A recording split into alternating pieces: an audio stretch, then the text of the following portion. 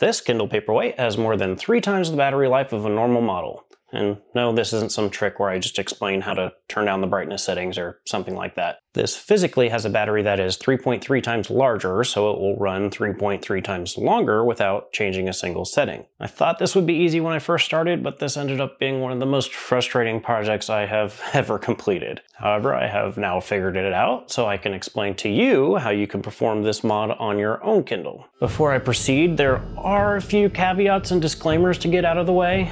This will absolutely void your warranty. You could very well damage your device. This involves working with lithium batteries, and I'm not qualified enough to offer any kind of safety guarantee. It could burst into flames and burn your house down. That's especially true because it requires circumventing one of the safety measures that Amazon built into the Kindle. And finally, this will only work with the 11th generation Kindle Paperwhite that has the warm light 6.8-inch display. Oh, and it won't be waterproof anymore. Still with me? Okay, let me show you my design. The new battery is 5,000 milliamp hours compared to 1,500 milliamp hours for the standard battery. That is far too large to fit in the original enclosure, so I designed a new back. It makes the device thicker than normal, and the cases on the market won't fit. I don't put a case on my Kindle Paperwhite for protection, but rather to make it easier to hold. Without a case, that gets very uncomfortable. With the case, I can sort of put the flap between my fingers, and that lets me hold it comfortably for several hours, even while laying on my side in bed at night. I didn't want to lose that comfort, so I designed this with 2 stretchy straps on the back. I think this is pretty clever. It looks nice, it doesn't take up too much space, was cheap to do, and provides a secure and comfortable grip. Other than that, the enclosure is pretty much the same as the original. It is thicker, but not as bad as you might think. For actual day-to-day use, it doesn't make a difference to me. I'll talk more about it in a moment, but designing this was the hardest part of the project. When I started planning this project, the idea seemed straightforward. Just swap out the battery for a larger one and 3D print a new back to accommodate that. I was wrong.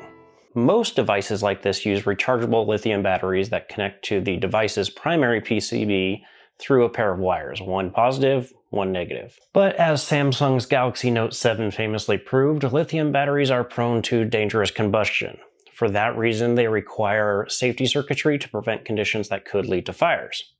Those mostly relate to charge and discharge rates, short-circuiting, and temperature. To make life easier for everyone, most battery manufacturers build that circuitry right into their battery packs. The only necessary external connections are those positive and negative wires.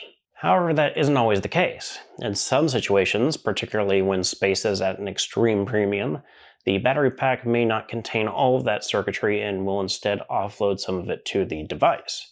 Depending on the design, that may necessitate some additional connections. As I'm sure you've guessed by now, this is indeed the case with the 11th generation Kindle Paperwhite. The battery connects to the device's mainboard through a flex cable with a tiny connector. That connector supports 6 connections, 4 more than we would need for just positive and negative. So what are those 4 connections? They were helpfully labeled on the cable and are DNI, RT2, NC, and ID. After a bunch of research and experimentation, I was able to identify the function of 3 out of those 4. DNI stands for Do Not Install. I found that earlier versions of the Kindle Paperwhite had an additional thermistor and it was connected to that pin. RT2 stands for Resistor Thermal 2, or something like that. This is the connection to the thermistor on the battery pack that tells the Kindle if it gets too hot.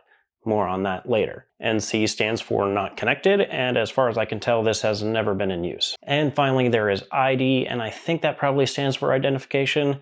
I wasn't able to determine its purpose, and it doesn't seem to do anything except present a constant resistance. Leaving it disconnected has an affected functionality. Now, if we wanted to replicate the original battery pack, we would need to connect a thermistor to the RT2 pin.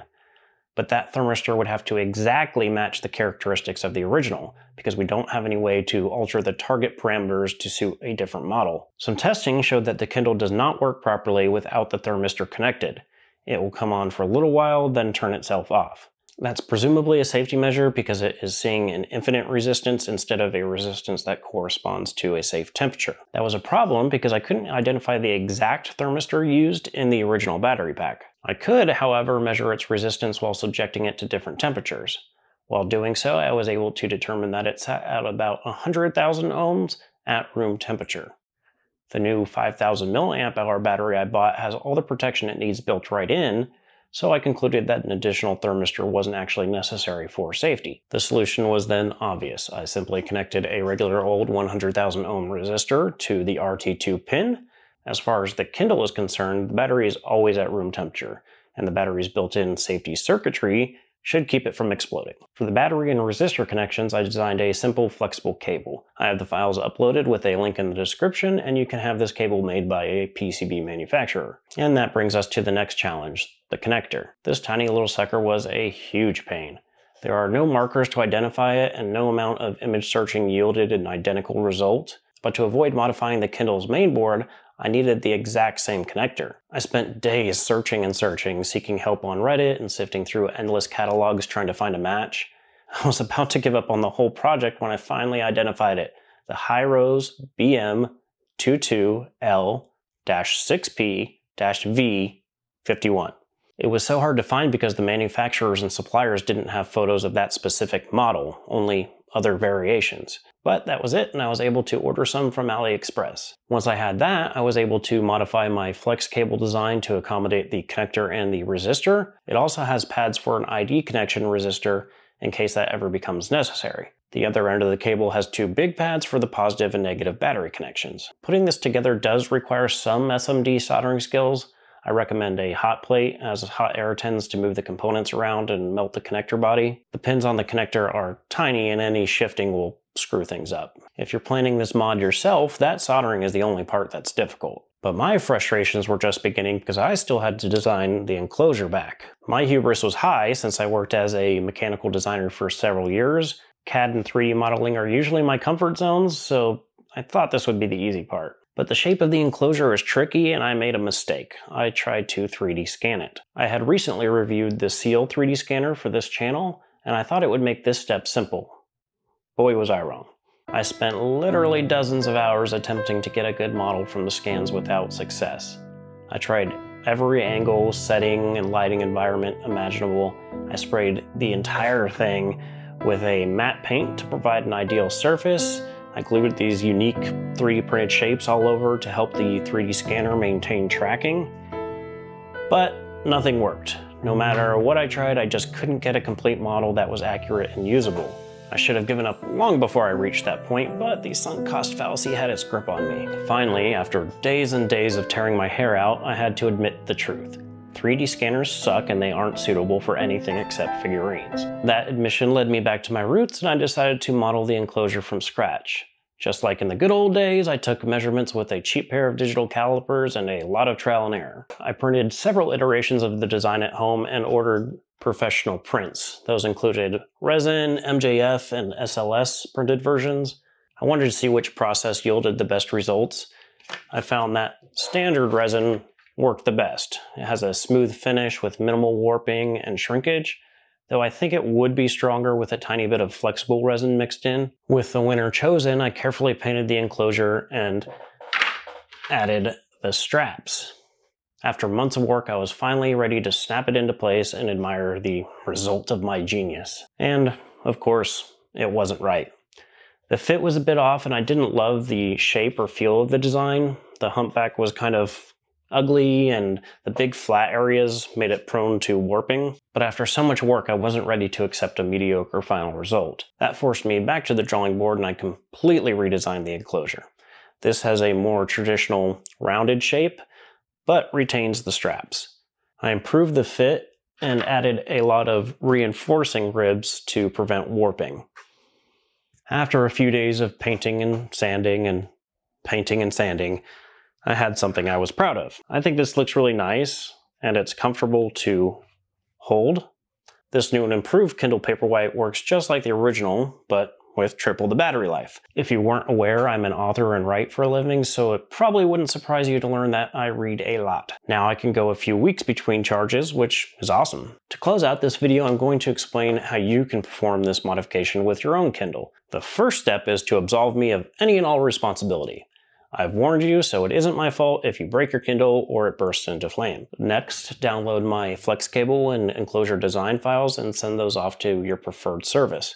I recommend the sponsor of this video, PCBWay. They are affordable and their quality is truly professional. I usually receive my orders within a week or two, which is very impressive. In addition to the PCB, you can also order the 3D printed enclosure from PCBWay. Their 3D printing service is very versatile with several different processes and materials to choose from. Just upload the model I provided and they'll take care of the rest. You can use a link in the description to get a $5 credit towards your first order. While you're waiting for those, you can order the battery, resistors, and connectors. I'll provide links to those in the description. It's easiest to find the elastic strap at a craft or fabric store. It's just standard 1/2 inch wide stuff. When all your parts arrive, you can start painting the enclosure. There are lots of guides on how to get a nice finish with spray paint, so I won't go into detail here. Then carefully solder the connector, resistor, and battery onto the flex cable.